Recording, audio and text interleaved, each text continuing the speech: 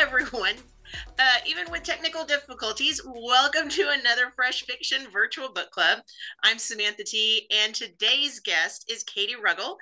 And Katie, I have so many questions for you because I know you from your romantic suspense books, but we definitely want to talk about your new release, Fish Out of Water. So, with that, let's start off with something a little bit easy.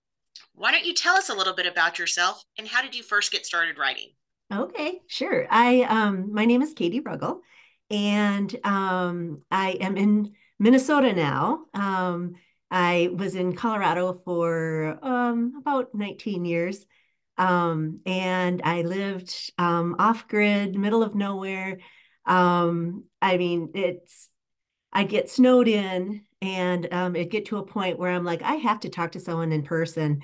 So I even considered bringing some, speaking of drinking, bringing a thing of whiskey that I just happened to have as a gift um, to the guy who plowed, because I'm like, maybe he'll talk to me then. So that was how remote I was for a while, but it worked really well to kind of give me a setting for my books.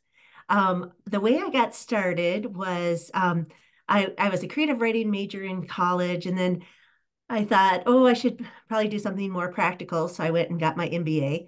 And I had a lot of jobs. I went to, I got my certificate in law enforcement, and I was a community service officer. So we did a lot of the forensics, and I'm a total forensics nerd. So I got a lot of the experience of kind of how a police investigation works, that sort of thing. I was also an engineer, and so I know about nerds. But but all this time, I was thinking, I'd really like to be an author. Like ever since I was a kid and lived at the library, basically, I wanted to be an author. And then one day it occurred to me, I have to write a book in order to publish it. So that's what I did. I wrote for an online only small press. My first editor, I just loved. I just worked so well with her. And then she left to go to New York and work with a nonfiction publisher. And so uh, I eventually, she just emailed me out of the blue years later and said, I've been moved to the romance section. Do you want to do a series? And even before she got series out, yeah, I said, yes, yes, yes, please. And I still have her. She's still amazing. And now I'm with Source Books. Um, I was really lucky with my writing career. Um, I fell into a lot of good situations. And you had mentioned the romantic suspense. I am coming back to that. So what happened is I did two of the bounty hunter books, and then the market just fell out of mass market books. And those are those little ones that you get at the grocery store that you can fit in a pocket. And no one was buying them. So she said, okay, we're going to switch you to trade. And I said, great. That's the bigger ones you see at Target, like this one. It has an illustrated cover. So I said, great. I love that. And they said, well, um, write, something that's a standalone to kind of be the first one that I do in this new type. So I wrote Fish Out of Water. It took a long time. I haven't had a book out since this one came out. It's been 4 years. So I was very happy to get back in. And in the meantime, I did write the last three books in the Bounty Hunter series, if anyone's waiting for those.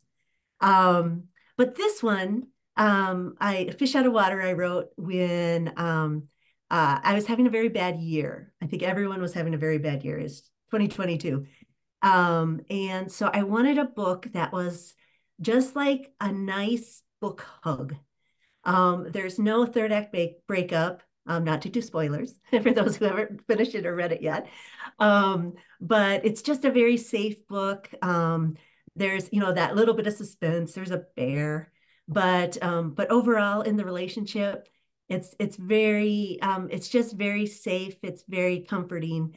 And I was very comforted by writing it. So I hope when people read it, that's what they find as well. Well, I love that because you're right. I mean, I think so many of us did have a hard time over the last several years. And I know my reading choices changed a lot during that time. Mhm. And I'm still very much immersed in the different rom-coms. That tends to be, like you said, those comforting hugs in a way of I want that feel good story. And I mean, I still read all my other genres, but the rom coms definitely seem, hey, this is that pick me up that I need while everything else is going crazy. So, Yes. how was that for you when you were actually doing the writing portion of it? I mean, were you just kind of in a sense in a bit of a pink cloud as you were where everything was feel good with it? Because I That's a mean, it good definitely is a shift description. from some of your other books. Yes. Well, and I did have kind of instructions from my editor that it should be standalone. It should be more of a rom-com feel. So I did go in. I said, well, okay, rom-com, but can I make it a little murdery? And how Yes, many I love that. explosions can I Murdering have? rom And com. she said, you can have like two explosions. I said, okay, okay. So we had to kind of negotiate the terms. But that's such a good description because I read somewhere someone was talking about being a little emotionally sunburned, and that's where I was, where I just felt a little raw. So this book, sometimes writing is so hard. I feel like I'm just having to pull each word out, and some days I write 300 words, that's it, and I delete 500. But for this one, it just flowed. It just Dahlia was just popped out of me. Winston, he was fully formed. And they just made it so easy. My characters made it so easy for me. So even with this book, did the characters come to you first, or was it more of the storyline? Um, Dahlia was kind of the first.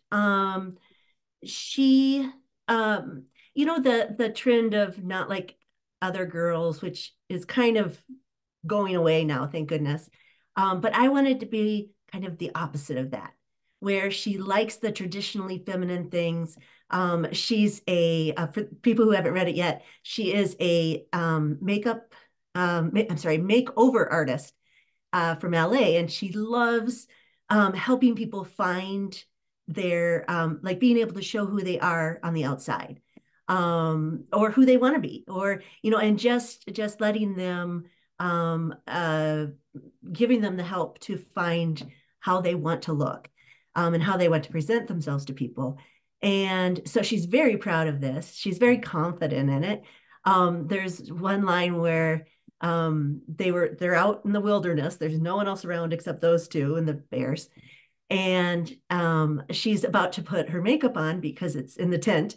And she's going to do the natural look because, it fits the situation. And he said, why are you doing that? It's only me and I don't care. And she said, well, it's not only you. You're forgetting someone. There's also me. And so she's very, very much, she does it for herself and she helps people do it for themselves rather than for someone else's approval. So I kind of had her, and then I really like Grumpy Sunshine.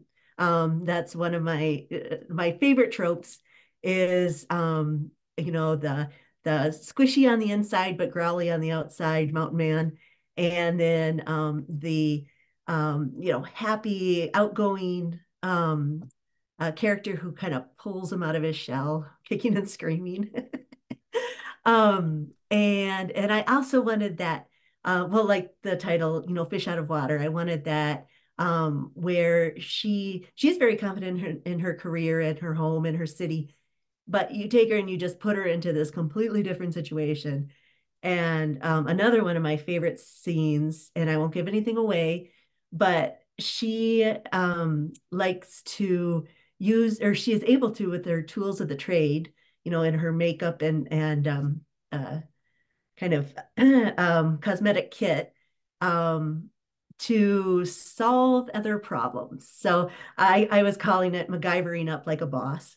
Um, and so that was really fun to play off of too.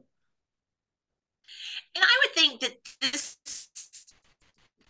character, Dahlia, would be fun for you also because of the fish out of water element, because you are very adventurous and all the different outdoor activities. I mean, the scuba diving, and I mean, you were alluding to some of it earlier with the different types of uh, jobs that you've had, but with the Krav Maga and boxing and shooting,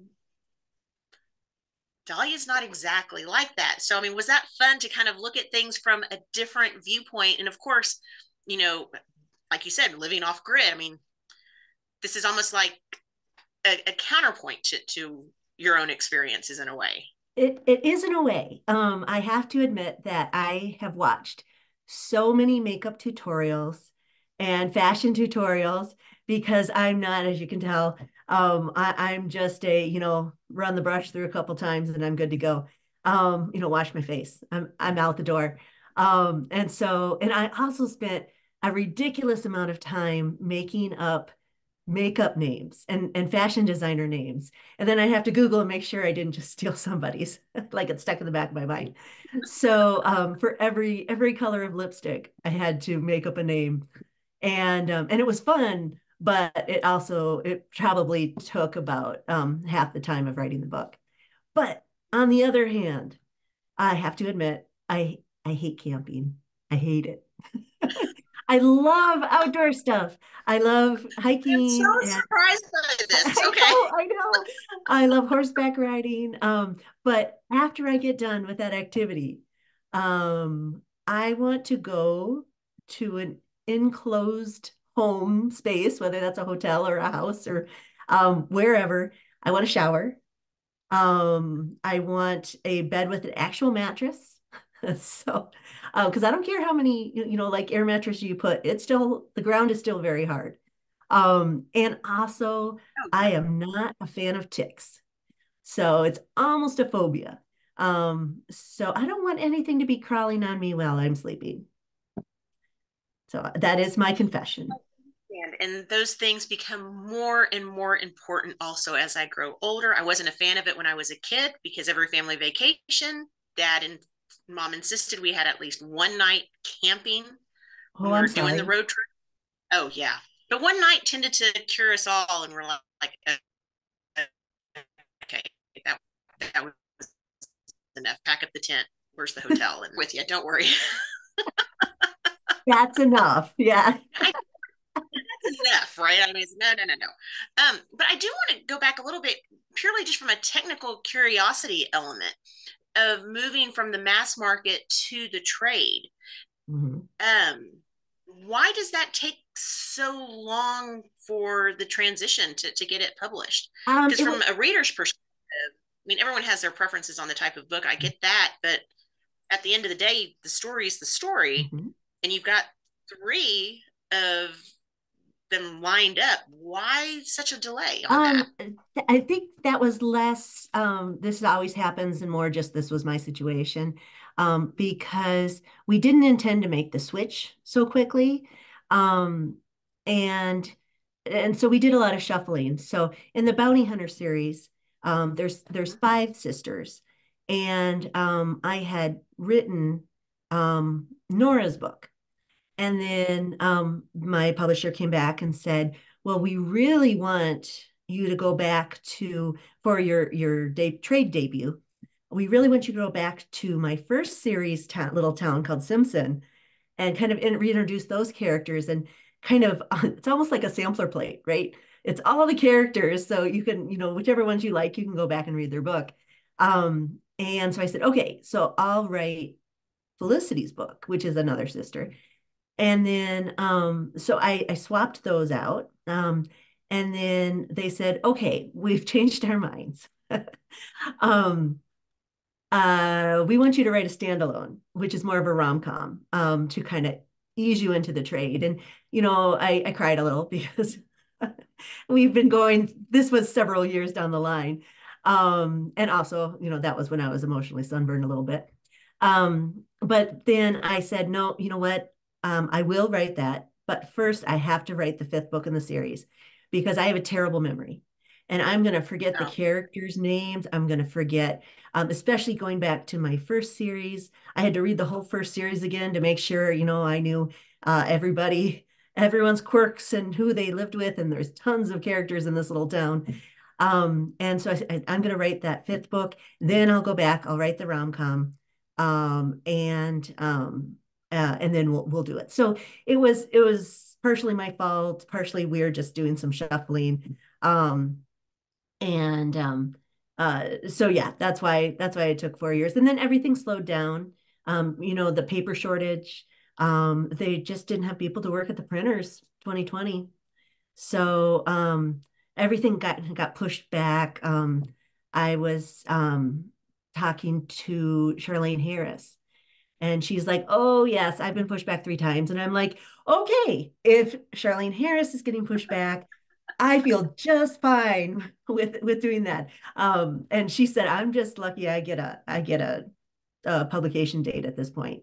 So things got a little hairy in publishing, 2020, 2021, even kind of into 2020, excuse me, 2022. because we're always anxious to see when is the next book. So we Mhm. also, as readers, appreciate that additional peek behind the curtain to kind of understand some of those nuances that we don't always get to see or Yeah. understand initially. So it's relieved to know that you've got the next books already written and ready to go. Yes, yes. So if there's a delay, it's not on my end. So they should be coming out. Let's see. So Felicity's book, which it has my super favorite trope in it, and I'm not going to say because it's a total spoiler. But I ended up just loving it. And her book's July 30th. And then the next two should be about 5 months after each one. So they're, like I said, unless something totally unexpected happens on the publishing side, they should be coming out pretty consistently. And then I get to start my new project. And that's what I was going to ask about. Where, can you give us any hints as far as the new project? Are you going to continue doing more of the murdery rom-coms, or are you back to more of the romantic suspense, like with the bounty hunters and the canine units, which I love the canines. We always love the dogs, right? All right, More, I mean, right. and I know there's not more in those, but along those lines, and like with the Cowboys, which direction are you going to continue to kind of go back and forth and mix them? Well, funny you should say back and forth because I am going to continue more with less with the kind of low suspense rom-com and more with the romantic suspense. I'm always going to have some humor in it because I think I'm funny. So so at least I'll try. So I will have more.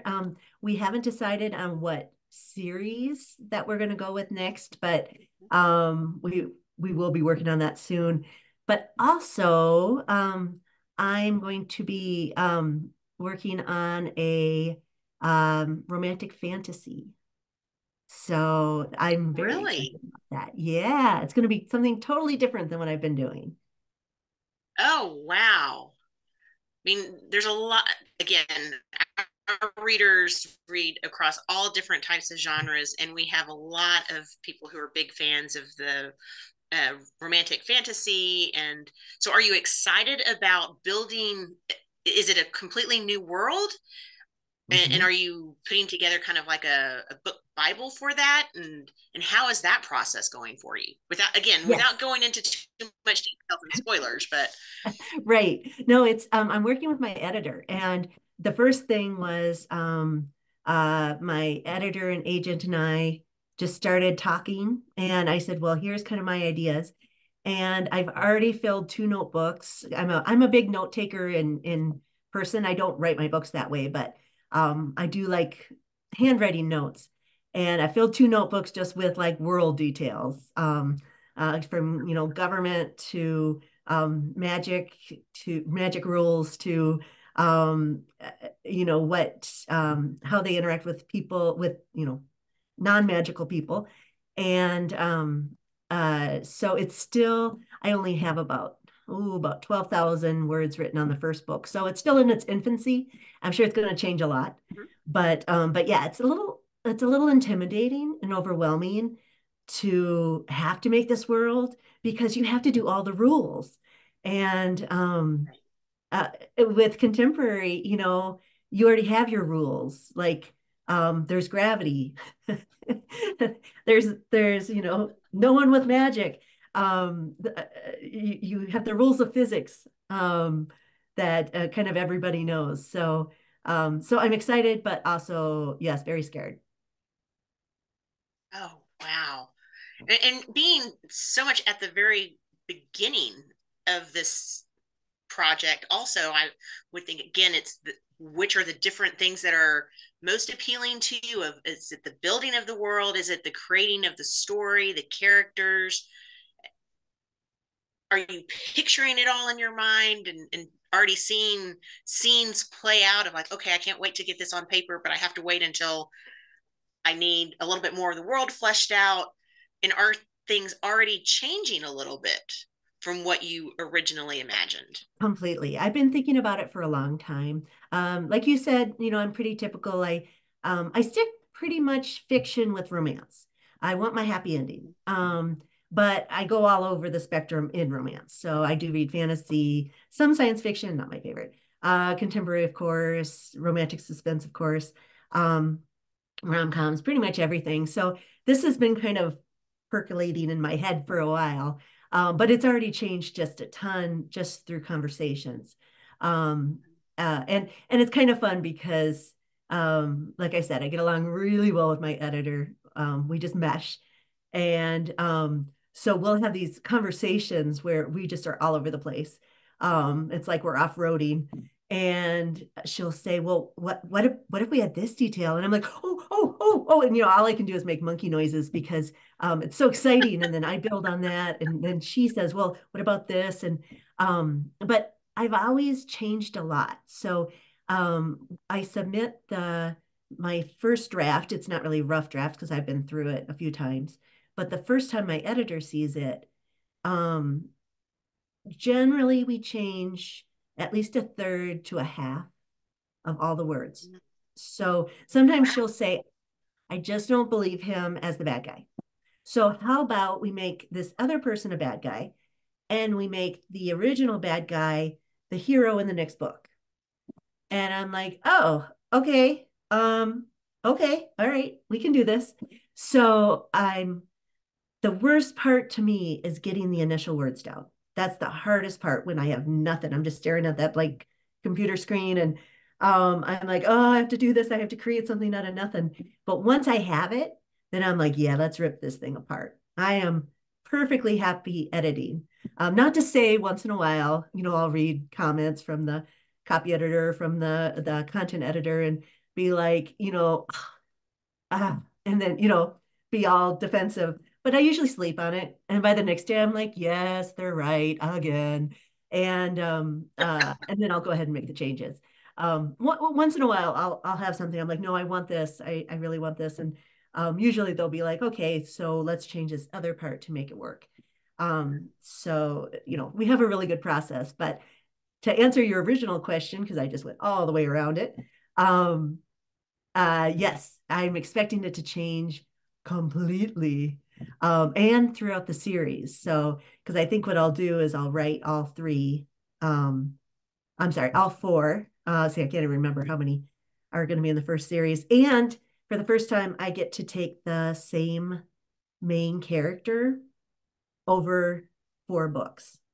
Oh, wow. So Okay. yeah, yeah. So that I'll really be able to explore that, the main characters and their world and their specific, you know, found family world. Um, instead of, if not leaving it, at least going a little bit sideways. Mhm. Oh, wow. Okay, I'm going to leave off questions on that because I don't want to risk spoilers. I don't want you to give too much away so early in the process. Don't want to influence that. So instead, let's jump over and get in a couple of our fresh fiction fact questions. These are Okay. meant to be some quick things off the top of your head. And to start off, who would you most want to be stuck in an elevator with? Oh. I think I have to go with no one because that seems, if you're stuck in the elevator, that's so awkward. So if it's someone I really look up to, then it's like, oh, okay, I have to make conversation. I have to not embarrass myself until the firemen come up through the shower, however you're rescued in the elevator. Um, and if it's someone I don't like, then that's awful, being stuck in the elevator with them. So I'm gonna have to say myself. I don't think anyone has answered that way, but I can relate to this answer so much. Both the reasons that you said. Yes.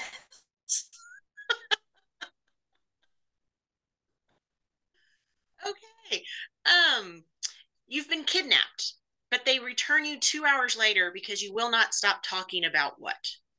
Gotta go with romance books.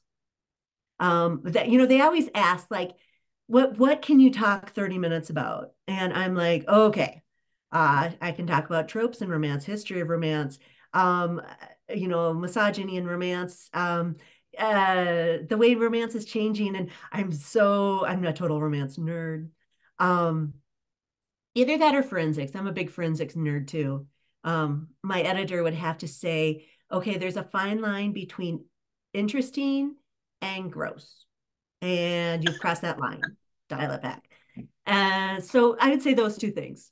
I'm also a big horse nerd. Okay, there's a lot of things. They're returning me after 45 minutes. It just kind of depends on what your mood is for which topic you pick, right? Right, right. Which I think annoys them the most. Who would be your dream writing collaboration? Oh, Or is it something you'd be interested in? Oh, this is like when someone asks you what's your favorite book and all the books in the world disappear from your mind. There's so many. Ooh, can they be dead? Of course. Okay. We don't put limits. Oh, that just made it so much harder. Oh,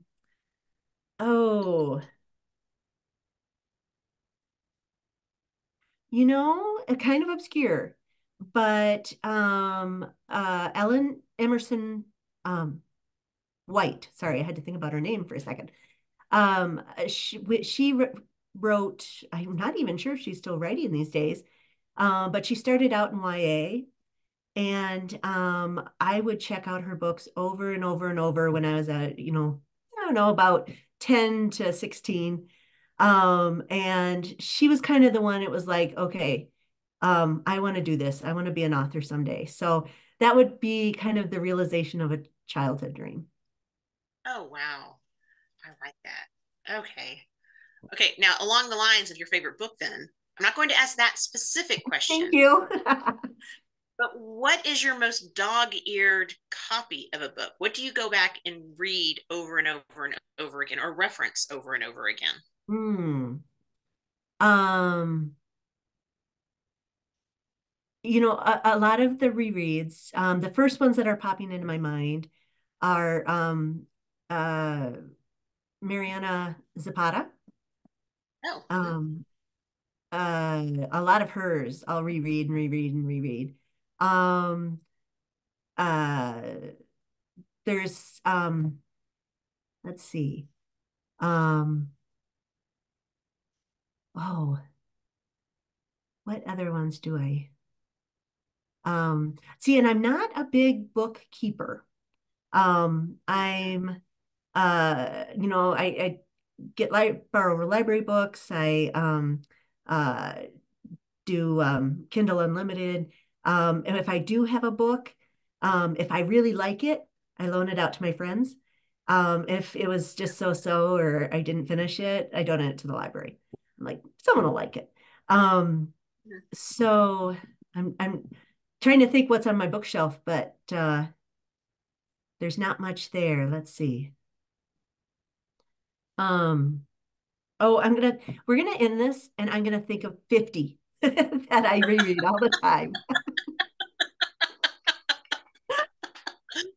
Well, you did give us some with Mariana Zapatas. So, Yes. uh, Okay. those, Okay. I didn't leave that question unanswered.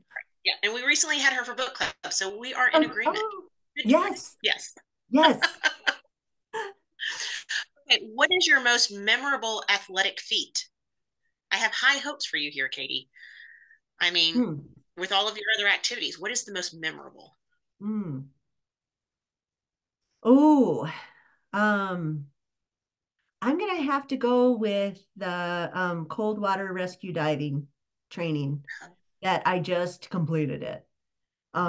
Because in the first scene in Hold Your Breath, um, where she's in training and she goes in the water and she gets cold shock and she just kind of floats to the top. I did that. So that Ooh. was that was me. It was and they just tapped me on the head like, you alive? You okay? And then I put my head up because I was kind of disoriented. I didn't know where I was. Uh-huh. Um and it was just so cold. And there's something like I've always had the idea for that book came because one of my nightmares, it's kind of one of those irrational nightmares, like getting stuck in quicksand or something. But you always have something where you think, oh, that would be so scary, even though there's like a 0.0001% chance of that ever happening. That would be so scary. And that was you get under the ice and the current takes you and you try to go up and this thick sheet of ice is on the top and you can't get out.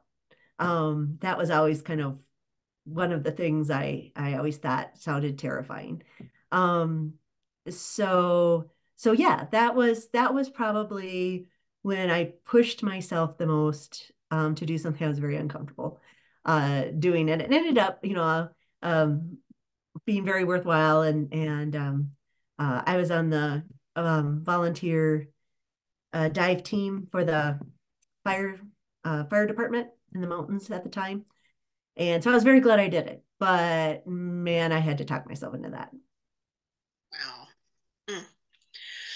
Water, cold, ice, all not my thing. So Right? kudos for that, definitely. Yes. Okay. If you knew that they were real, which would you rather see? A werewolf or an alien? Hmm. What does the alien look like? Sorry, I'm gonna go with more like the Roswell type Oh, then classic definitely the villain, werewolf. Yeah. close encounters, I'm never goes sorry. to. Monster romance has ruined me. So, I wouldn't be thinking like, oh, alien, what kind of technology can you teach? No, well, is he hot? See, those are the ones I'm reading. So yeah, that's where I guess it does. I have to clarify this question better, I guess, in the future.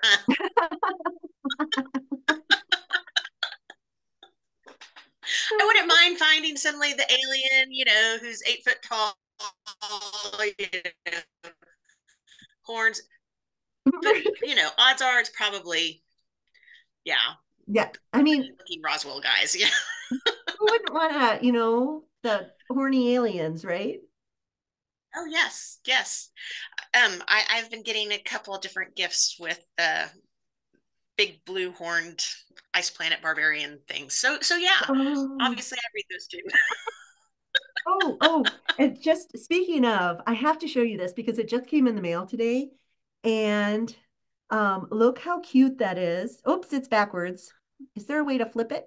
No, I can read it. I think Oh, it's you just can read backward. it. Yes. Climb How every mountain man. I like that. and Yeah. and then they put little Swedish fish in there. I have to admit, because when I was looking at some stuff online earlier, all the little blurbs that were going with this book and one of the others of like, why a mountain man? Because they're fun to climb and, because they know how to pitch a tent. And I was like, oh, yeah, I like these. Okay. And those, um, I think my editor wanted me to write this series because she already had the puns planned. She is the pun master. So they are all thanks to her. She would just send me a whole list of like 50 of them and I'd pick my favorite. So, but I did Wow. love this one. Well, Katie, with so much that's planned, where is the best place for our readers to keep up with you and find out the schedules of what's coming next? So I am on Instagram, I'm on Threads, and it's both places it's at Katie Ruggle. So pretty easy. Just my name. And my website, I really only use it for when I have a new book out, when I have some other really big news. I posted when there was going to be a NetGalley giveaway and or a Read Now event. So I'll post there, and they can also sign up for my newsletter. I am a very rare newsletter writer. I think the most I've done is maybe four in a year. So you will not be spammed. And you can always, take off if you get sick of me. But it's like again, it's when I have a new book out. When sometimes I'll post when I'm gonna be somewhere. Like I'm gonna be in Texas in May 1st, I think. So I'll let people know just if they're in the area. But it's not an everyday here's what's going on in my day-to-day life at all. Well, you've given us a lot to look forward to, including the latest release, The Fish Out of Water. So thank you again for joining us this evening, but please stick around for the happy hour Q&A with our other readers. Sure. Thank you so much for having me. This was awesome.